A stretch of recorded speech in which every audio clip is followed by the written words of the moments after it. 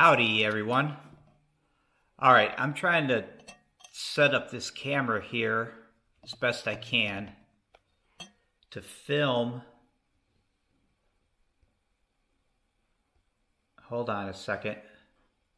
Alright, so as long as I don't bump that, it should be okay.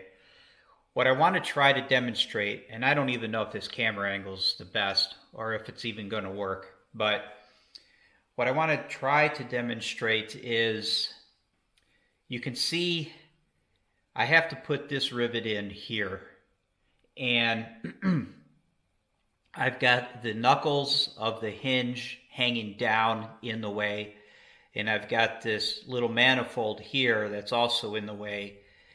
You really can't get a bucking bar in here, at least I can't. The couple that I have won't fit in here, and I can't really get the squeezer in here without doing something kind of different. So I'm going to do something kind of different.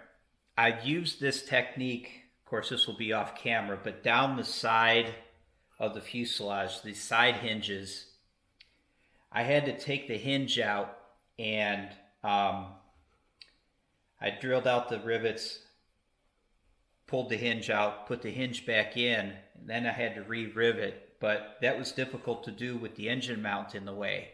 Down at the bottom corner where the gear leg is, you can't get a squeezer in there. So I used this method that I'm getting ready to show you now down there, and it worked really well.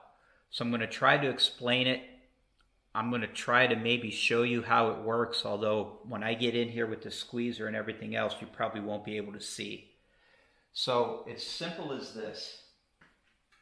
I use the 4-inch, what's considered the no-hole. Hold on. Great.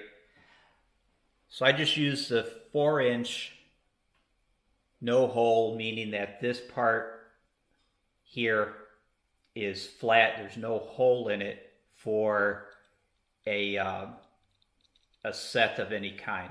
It's just flat and smooth. And this is 4 inches, this throat here. So this is what I use. The problem is, when you use this in here, if you use it just like this flat part is going to squeeze shut the knuckle. It's going to end up compressing the knuckle and squeezing it. So you need some kind of a standoff here so that this part can reach around the knuckle and you can still squeeze the rivet. So what I do is I'll use a set of feeler gauges, right? Just a standard set of feeler gauges.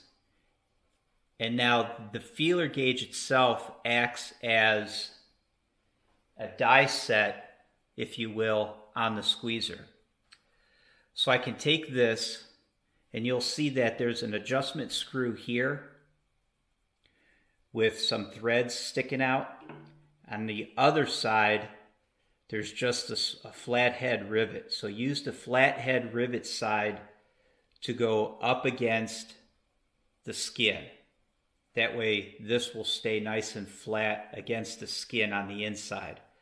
So this will get inserted in here like this.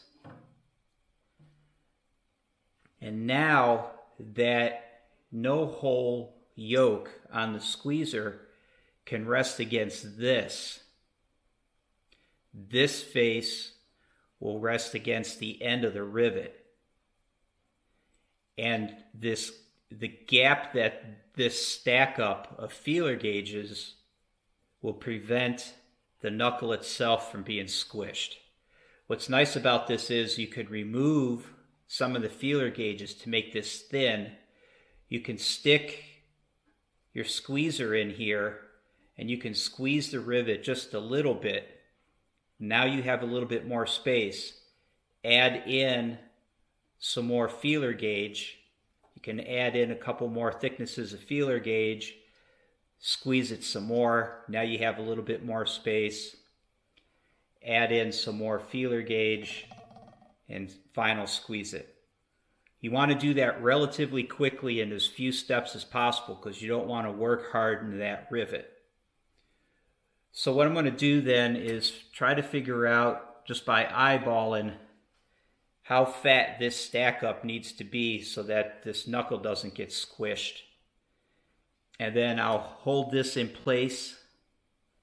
I'll bring my squeezer in underneath it, and then I'll squeeze the rivet, and then I'll check it. And if I need to squeeze it some more, I'll just add in some more feeler gauge, however many. So now this is thicker. Put it in here again, fit the squeezer, the no-hole squeezer up underneath here, hit it again, and I'll work it until the rivet is nice and set. Like I said, I did that on the side hinge because I had to remove it. I don't remember why, but it worked really well. So let me see if I can do that on camera. You probably won't be able to see it because the squeezer and everything else will be in the way. So let's see. That looks like a good stack there.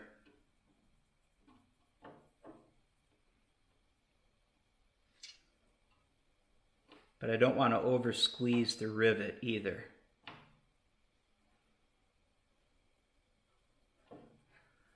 But I can adjust. I could use this stack up on the feeler gauge so that my knuckle won't get squished. But if I'm afraid the rivet itself will get over squeezed,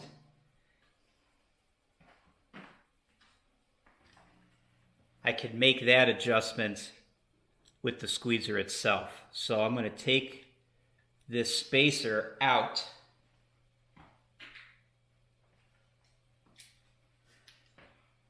and I'll start with just my 3/8 thick die set, and I'll put my feeler gauge in here.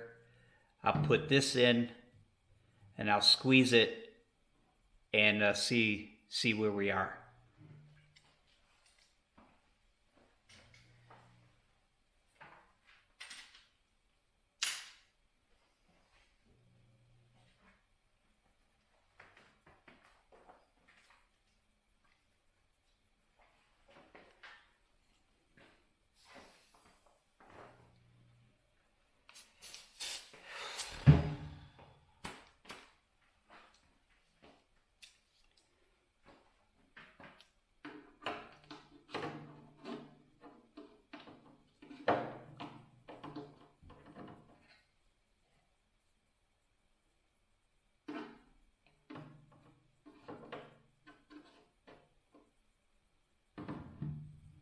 Okay, so that fits inside there, and it's not going to squeeze the knuckle.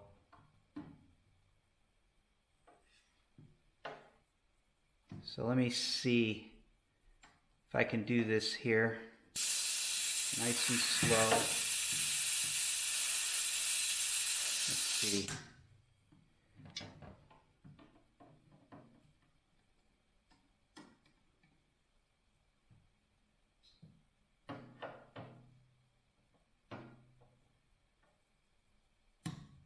Might be a little too thick. This is very cumbersome trying to do this one-handed. It'd be nice, I might have to bring some help out here to get this right. But I don't know, it's too bad everything is in the way to show kind of what I'm talking about, what I'm trying to demonstrate here. The feeler gauges would go between the yoke and the rivet, something like that, and then you do the squeeze. So I don't think I'm going to be able to do this on camera because I'm going to need an extra set of hands in here, and that's just going to block the view. But That's kind of the idea. I don't know if that really makes a lot of sense, but it does work. It works quite well, actually. So let me turn the camera off. I'm going to try to get this squeezed and I'll come back.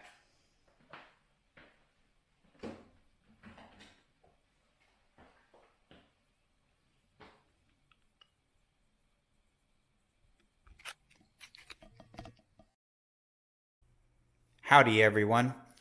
Okay, so I got that rivet set and it came out really, really nice, just like the other ones that I've done with this method. And I'll show you those here in a second. But again, I just use a set of feeler gauges, and you can see this feeler gauge. This is the rivet end. This down here is the nut end. And you can see there's not a lot of space between the rivet and the feeler gauges. And that's what you want, because this stack up then sits in here behind the knuckles of the hinge itself. I don't know if that lighting is very good, but again, this is the rivet that I had just done. It's directly over this manifold, and there's a knuckle between the two. So the feeler gauges, again, slip up underneath here, and they take up the gap so that the squeezer won't crush this knuckle.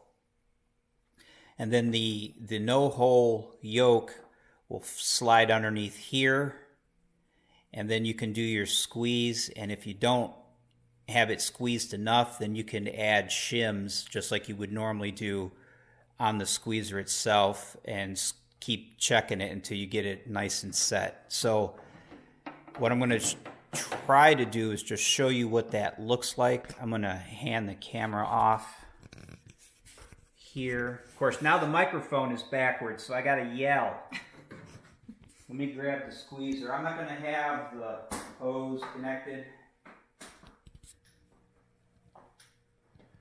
So again, just for demonstration purposes, this will slide up underneath here like that. And then this will slide up underneath, and of course this part will then be up against the feeler gauge, and then you just squeeze it like you normally would. And if you don't set the rivet enough, all of your adjustment is up here with shims, just like you would normally use it. So go slow, be very patient. If you need to, what's nice about the feeler gauges, like I said, you can always add or subtract thickness as needed. And that's how I did that. Take that back. So that seemed to work quite well. I hope you could hear what I was just saying, because when I hand the microphone off, it was quite a ways away from me and I was trying to yell. But so the other place that I had used that same method was down here. Let me put my squeezer down. So I've got a couple of rivets here for this hinge that I had to redo, and you can't get a squeezer in here normally, but using that same method, I could use the feeler gauges, drop them down in here, and then I can get the no-hole yoke in here on top of the feeler gauge and go ahead and set these rivets. And that seemed to work out quite well. So that's it. I'm going to go ahead and finish squeezing the rest of these rivets. Actually, I've only got one more, this one here, but I'll check this footage. Hopefully it came out decent enough that I can actually post it, but we'll see how things go. All right, talk to you guys later.